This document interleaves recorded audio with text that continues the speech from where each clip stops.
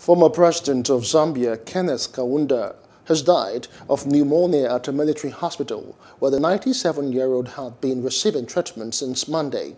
The death was announced by the government, which declared 21 days of national mourning, as televised by the Cabinet Secretary Simon Mti, who expressed President Edgar Lungu's sorrow at the passing of the nation's founding father.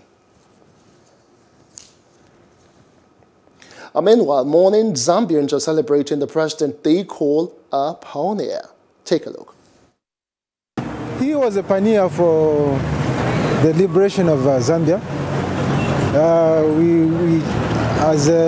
As youths, we cherish that. God used that man so mighty, so that at least he can liberate Zambia and he can bring Zambia to the way it is. He never wanted to shed blood.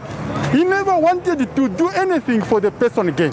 He had no selfish. It was so sad, but I believe he lived his life, and we ought to celebrate the freedom that he brought to us. Kenneth Kaunda was not, as for me, he was not just an ordinary Zambian, but he was our founding father of this great nation, Zambia.